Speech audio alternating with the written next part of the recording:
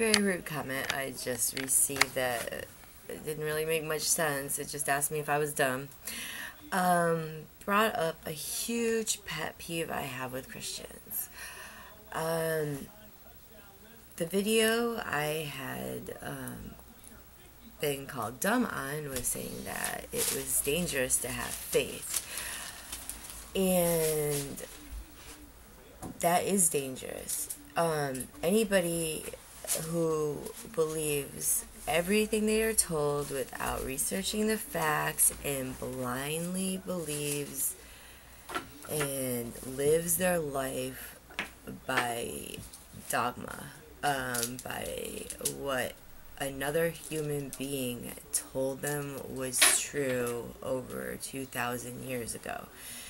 And then you have to play this mental gymnastics in your head to make it all even fit right. Like, there's a freaking dinosaur walking with people museum in the South somewhere. Like, yeah, let's just pretend science doesn't exist, okay? This is what is the problem with society, and this is what is my problem with Christians, okay? You need to stick your head up out of the sand and look around. Maybe just to prove me wrong, if you're so you got that faith, you just have so much faith with no evidence and actually contradictory evidence, and you just need to prove me wrong. I would love for you to go research other sources, historical documents that are objective. I've researched a lot, and there really isn't much out there. The best they can say is Jesus was a very popular name. There was a Jesus around the time when King Harold was there, so we narrowed down the time to then. That was a political activist. He was religious, but it was about how the Romans had come in and the Jewish leaders had let themselves be corrupted with money. That's probably the only accurate, if any, in the Bible when he overturned the money changers' tables. Okay, he was actually on the cross upside down, which is a symbol for being a traitor. And the Dead Sea Scrolls, they can't even really find anything in that. Like, that looks like maybe not, but if so, he never wanted to change the church. He just wanted people to love each other. Gosh, Catholics, I mean, seriously, you guys, like, are Christians, but especially Catholics. You guys put all these little ridiculous rules to such high importance. And if I'm going to hypothetically pretend that I believe that Jesus was the Son of God, I went to Catholic school, I know the Bible. Jesus's only request was that we love the Father with, I'm sorry, I can't remember the exact thing, but love the Father with all your heart, better than anyone, and do unto others as you want them to do unto you, the golden rule. Love people, turn the other cheek, don't call people dumb. I would love if, I mean, I actually don't know what to call myself, because I do follow what the message is. I am a Christian without believing Jesus was the Son of God or anything written in that Bible, okay? I actually feel that I lead a better life than every Christian pretty much I met.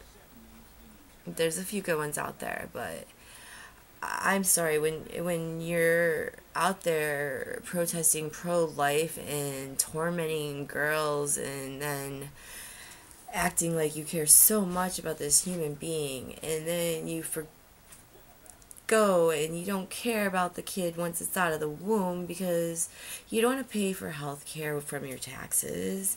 You don't want any money going to welfare with the single moms, yet you want all these people to have these babies. And I'm not saying all Christians are pro-life, crazy, kill Dr. Tillman types, but they're there. And gosh, and then the Catholic Church.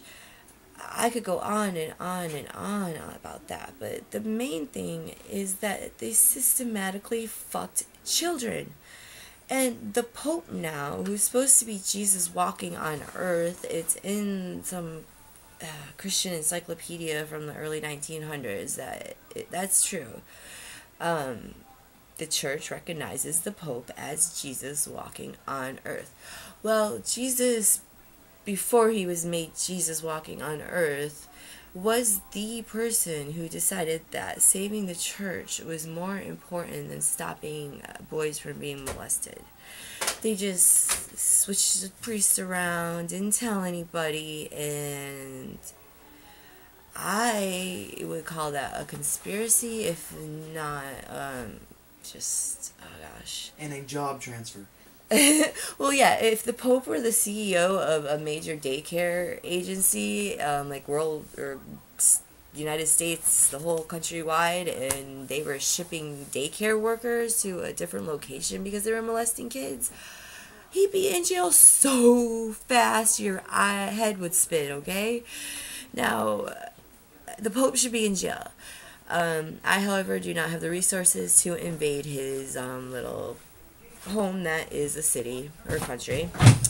That is the only reason that he has not been brought to trial. There's a lot of leaders in Europe that if he steps foot, him and Governor Bush, because he was never elected president, but George W., both of them, if they step into any of these countries, there's a few in Europe, I don't want to name them off the top of my head right now, but yeah, they're going to be arrested for I mean, do I even have to say? Conspiracy to systematically fuck children? I don't know.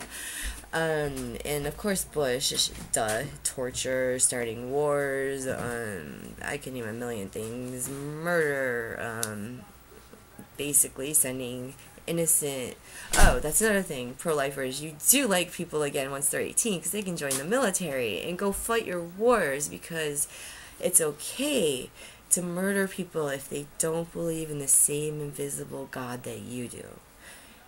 Apparently, that is the only solution I can come up with, you being so war hungry. Yeah, faith is dangerous. Anything is dangerous that you don't go and research other facts or sources. I mean, you didn't obviously not go to college, but I'm assuming, like, if you called me, if your reply was, no, are you dumb? That wouldn't pass in 5th grade as an answer to a question, okay? So that's where I'm basing my you did not go to college off of. But if you had gone to college and had to write any sort of paper whatsoever, you would have to go and check out every different source and different opinions and evaluate which ones are the most accurate in your opinion. Society today just buries their head to a lot of things. It's the same thing. They just are taught one thing. The dumbing down of America, our education system is in ruins. Especially, I don't know all Catholic schools, but mine spent about 70% of our time on the Bible and 0 on science and 0 on geography, a little on social sciences, and the rest reading and math. And we learned a lot of songs we got to sing in the gym on Friday. But yeah, if you grow up questioning something and you're really, really scared to question it because you're a little kid and you believe that even thinking something like that God's gonna like hear it in your head and you're gonna go to hell. I'm sorry, that's child abuse and that's torture, and it is dangerous, okay? The rest of society needs to get their head out of the sand and see what's going on around too. And please, please, research and give me a very well developed argument as to why faith is good and not dangerous. Not, please.